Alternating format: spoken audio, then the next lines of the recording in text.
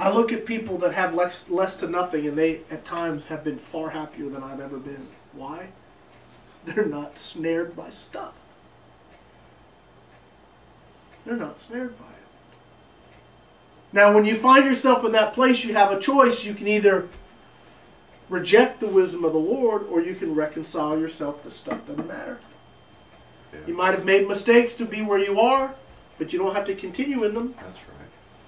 You don't have to keep pursuing them out of some sense of, well, I've done it all my life, I have to keep going. No, you can actually stop. You can actually choose to stop having stuff rule your life. You want to see freedom? Stop submitting to stuff. And you'll see a big piece of freedom come into your life.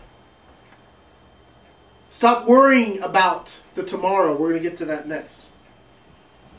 Verse 21 again, for where your treasure is, there will your heart be also. If you're concerned about your stuff, and that could be your investments, that could be your house, it could be your car, that could be whatever your stuff is,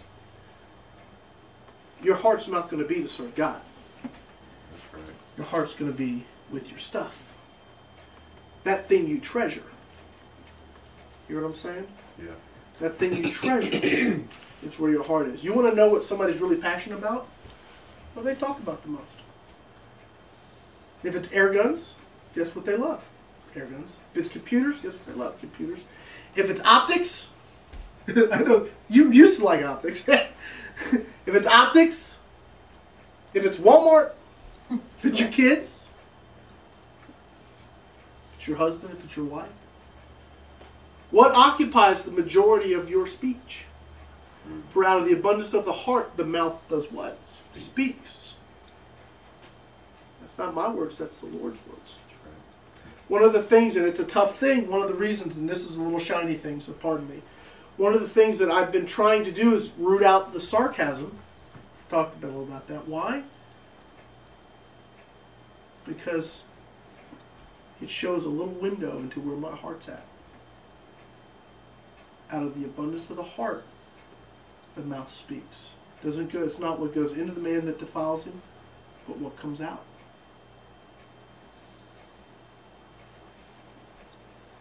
You hear what I'm saying? Yeah. All right. For where your treasure is, there will your heart be also. The light of the body is the eye. If therefore thine eye be single, thy whole body shall be full of light.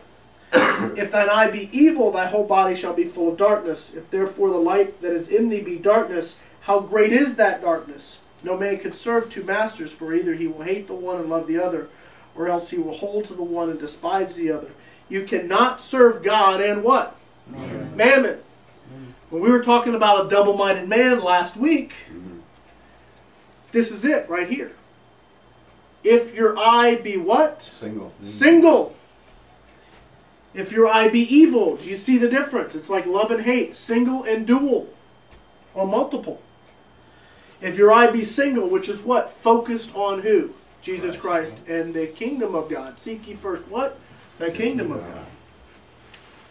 If your eye is evil, and he attributes evil, if you want to look at this in context, if you're trying to do more than serve God, your eye is what?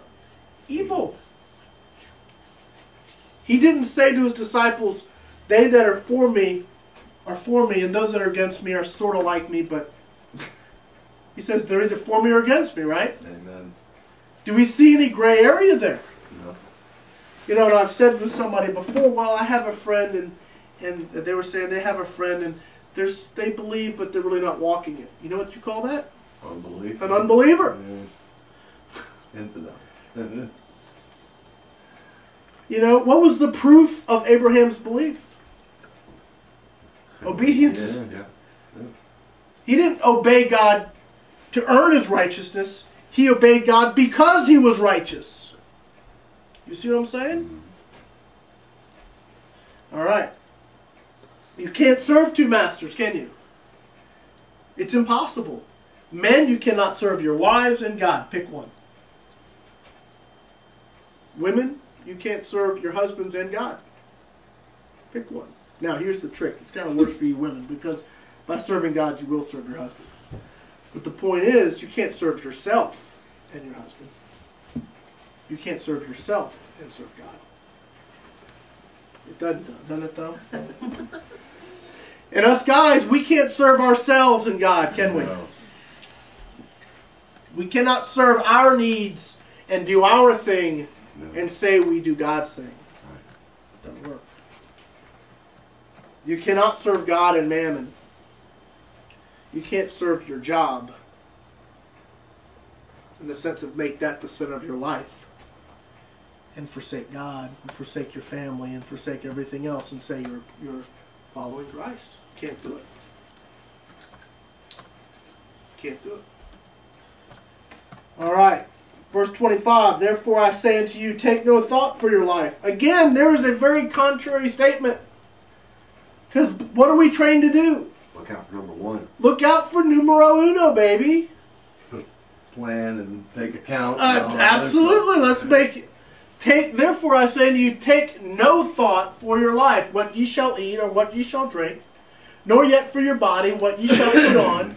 Is not the life more than meat and the body more than raiment? I mean, we look at the stark contrast of what Jesus is saying to these people and what is being preached in the churches today. Now, are there those that may be in a position like Joseph? Yeah. Sure. And even Paul says over in Ephesians, let me just say this, or not Ephesians, in Timothy, 1 Timothy 6. And I have to read it all screwed up.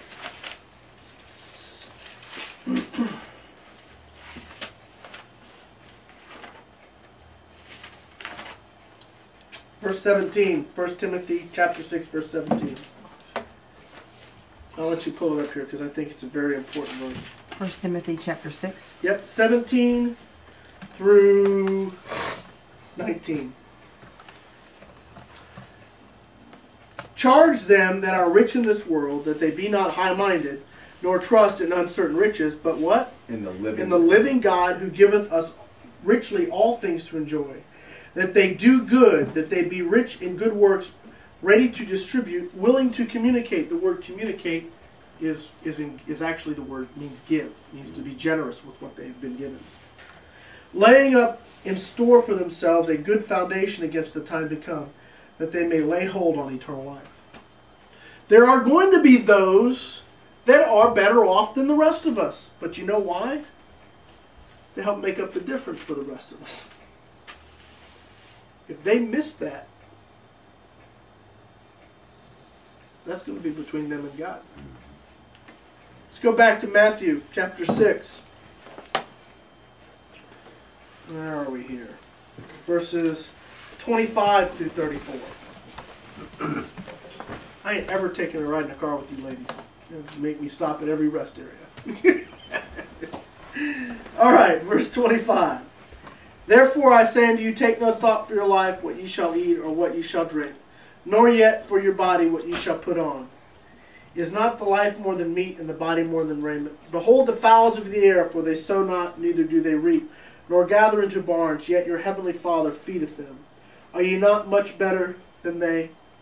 Which of you by taking thought can add 1 cubit to his stature? And why take ye thought for raiment?